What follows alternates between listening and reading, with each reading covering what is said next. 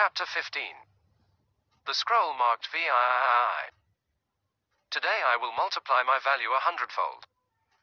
A mulberry leaf touched with the genius of man becomes silk. A field of clay touched with the genius of man becomes a castle. A cypress tree touched with the genius of man becomes a shrine. A cut of sheep's hair touched with the genius of man becomes raiment for a king. If it is possible for leaves and clay and wood and hair to have their value multiplied 100, yea 1,000-fold by man, cannot I do the same with the clay which bears my name? Today I will multiply my value 100-fold. I am likened to a grain of wheat which faces one of three futures. The wheat can be placed in a sack and dumped in a stall until it is fed to swine. Or it can be ground to flour and made into bread. Or it can be placed in the earth and allowed to grow until its golden head divides and produces 1,000 grains from the one.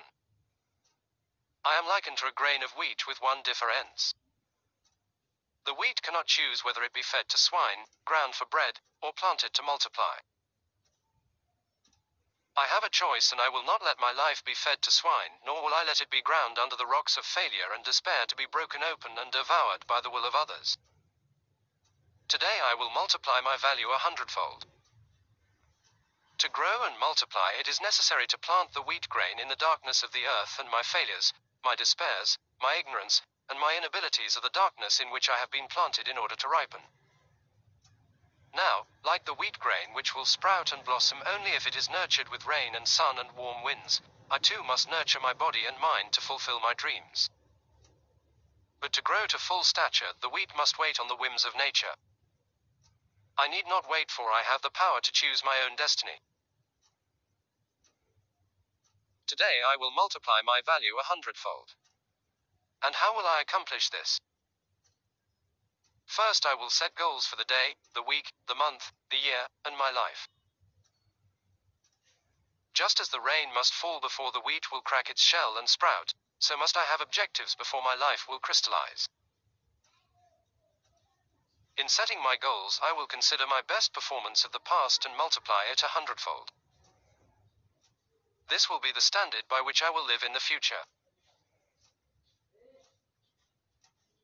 Never will I be of concern that my goals are too high, for is it not better to aim my spear at the moon and strike only an eagle than to aim my spear at the eagle and strike only a rock? Today I will multiply my value 100-fold. The height of my goals will not hold me in awe, though I may stumble often before they are reached. If I stumble, I will rise, and my falls will not concern me, for all men must stumble often to reach the hearth. Only a worm is free from the worry of stumbling. I am not a worm. I am not an onion plant. I am not a sheep. I am a man. Let others build a cave with their clay. I will build a castle with mine. Today I will multiply my value 100-fold.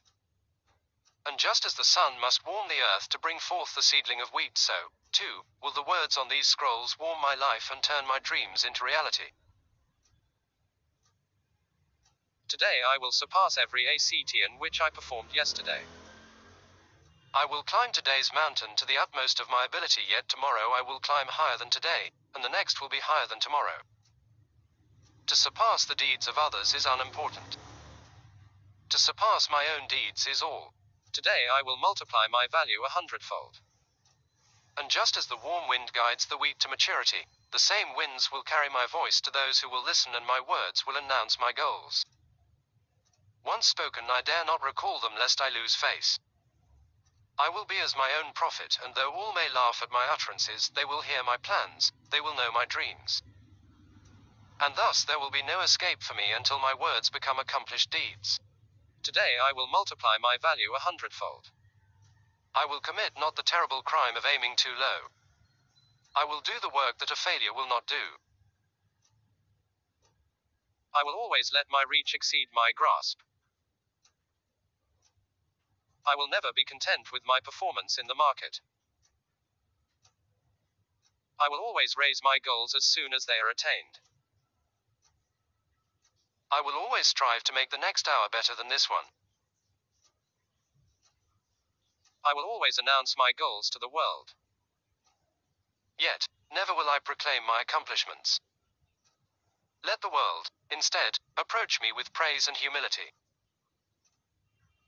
May I have the wisdom to receive it in today. I will multiply my value 100-fold. 1 grain of wheat when multiplied 100-fold will produce 100 stalks. Multiply these 100-fold, 10 times, and they will feed all the cities of the earth. Am not more than a grain of wheat. Today I will multiply my value 100-fold. And when it is done I will do it again, and again, and there will be astonishment and wonder at my greatness as the words of these scrolls are fulfilled in me. End of chapter 15.